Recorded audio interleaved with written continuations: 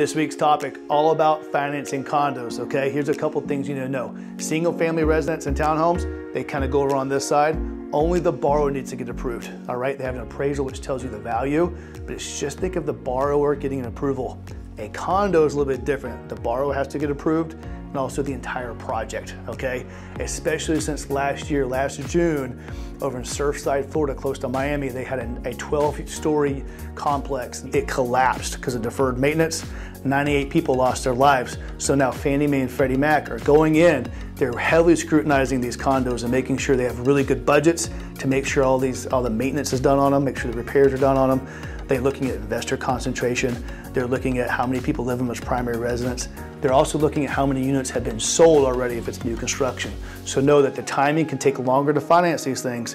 It can cost a little more money, right? And there's two different approvals, all right? Holler at me if you have any questions on condos. We have a great condo department.